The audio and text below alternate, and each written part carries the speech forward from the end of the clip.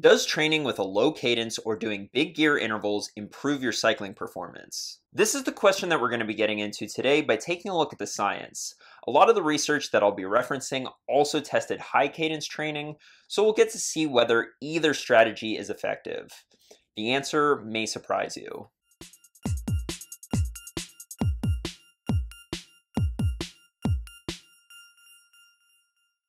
Welcome back to another video. If you're a serious cyclist, you've probably heard other riders, coaches, and even pros talk about the benefits of low cadence training or low cadence intervals. Yeah, man, I just drop it in the 5311 and then go looking for the steepest climb I can find. I probably go through 3 or 4 chains a month doing that, but it's totally worth it to have quads that are completely disproportionate to the rest of your body. This is a very common thing to see in a training plan, and I've heard a lot of different justifications for it, but the most common theme is that it's sort of like strength training on the bike, and that it helps facilitate neuromuscular adaptations.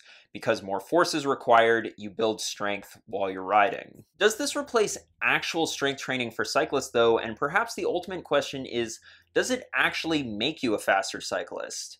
Now, if you've watched a lot of my videos, you've probably heard me talk about how there isn't one optimal cadence. From this review article on optimal cadence, they stated that it would appear that a single optimal cadence for all cyclists does not exist, or indeed a single optimal cadence for an individual cyclist. The cadence at which perceived exertion is minimized would seem to reflect the optimal trade-off between the most metabolically efficient cadence and the most mechanically efficient cadence. Basically, the right cadence for you is the one that you're the most comfortable with. However, the question still remains, could riding at an unnaturally or uncomfortably low cadence in training facilitate adaptations to make you a faster cyclist? Let's jump into some studies that investigate this very question. This study on high versus low cadence training randomized subjects into a high cadence training group, a low cadence training group, and a control group for 4 weeks. Interestingly enough, both the high cadence group and the low cadence group saw similar improvements in maximal oxygen uptake and power at anaerobic threshold, while the control group did not see these changes. From this study, one might conclude that both low cadence training and high cadence training are beneficial and should be included in your training plan. However, there is a flaw with this study. Cyclists in the control group performed 4 hours of endurance training a week, while the high and low cadence group performed 4 hours of training a week plus an additional 4 hours of cadence-specific exercise on an indoor trainer. Yeah, so the control group was literally doing half the volume of the other 2 groups. It's not really a surprise why they didn't see the same improvement. Fortunately, we have more studies to work with here. This study on low versus high cadence interval training put subjects into a high cadence group and a low cadence group that performed 18 interval training sessions over 6 weeks. One of their findings was that the high cadence group increased their preferred cadence from 92 to 101 RPM, while the low cadence group remained unchanged. So it seems that riding at a high cadence may actually increase the cadence that you prefer to ride at. Some would say that this is a good thing.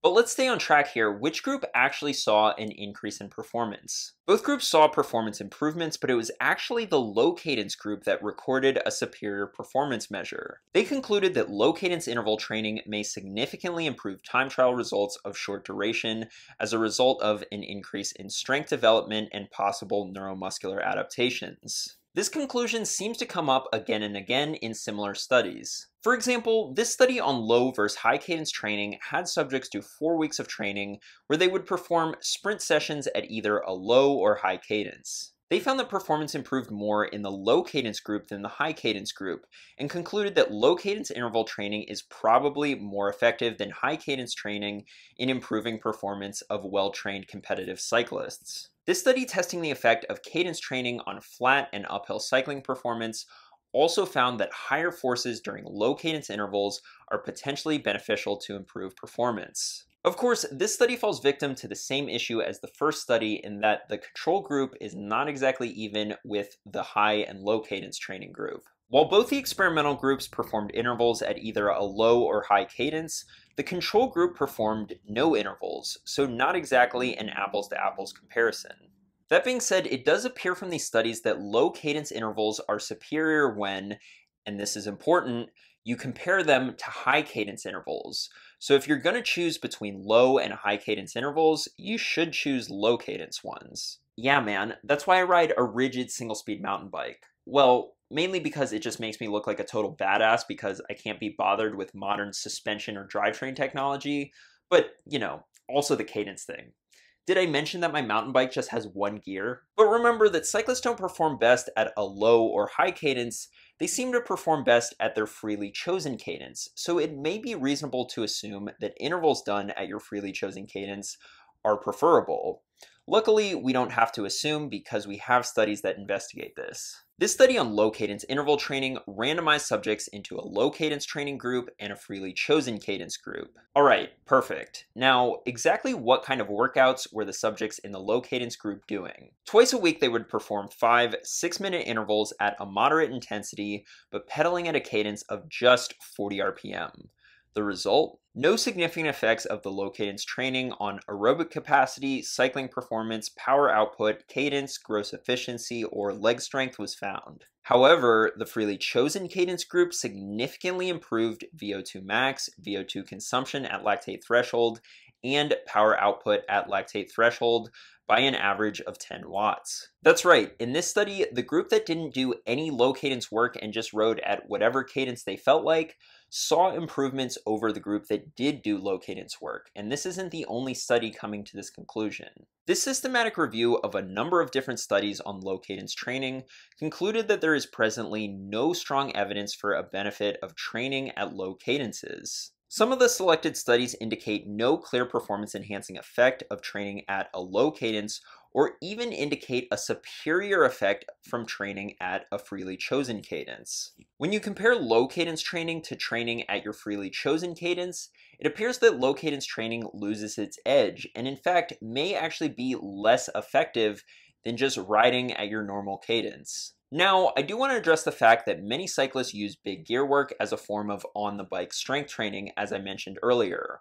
And in this case, it makes sense to include it because we know that lifting increases cycling performance. This review on strength training for running and cycling endurance performance found no effect of strength training on VO2 max, but what they did find was a positive effect on exercise economy, anaerobic capacity, lactate threshold, reduced fatigue, and endurance performance. The reason for these improvements? Adaptations within the strength-trained muscles, including postponed activation of less efficient type 2 fibers, improved neuromuscular efficiency, conversion of fast-twitch type 2X fibers into more fatigue-resistant type 2A fibers, and improved musculotendinous stiffness. Not too surprisingly, these are some of the same adaptations that low cadence training advocates claim are made during big gear work.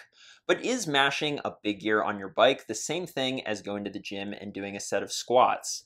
Or more importantly, is it nearly as effective? The closest study we have to answering this question is this one on isokinetic cycling versus weight training on maximal power output. In this study, cyclists were split into a weight training group and an isokinetic bicycle training group that trained by performing maximal sprints at a set cadence of 80 RPM. While 80 RPM doesn't seem like a low cadence, remember that these subjects were doing sprints, and sprinting cadence is typically much higher.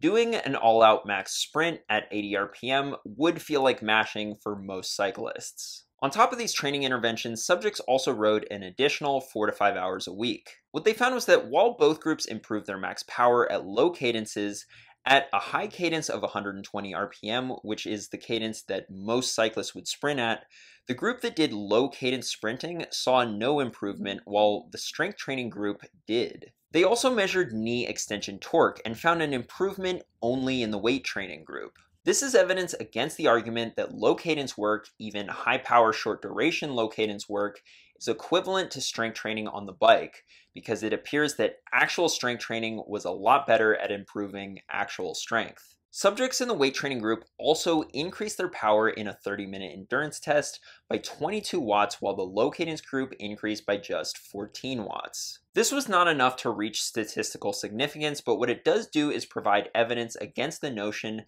that low cadence work is more effective than getting into the gym for cyclists. In the conclusion of this study, the authors state that using high-power isokinetic cycling training at a lower cadence can impair stroke efficiency and thereby reduce the increase in maximal power output during pedaling at a higher cadence. This is a somewhat scary conclusion. Could training at low cadences impair your ability to perform at high cadences?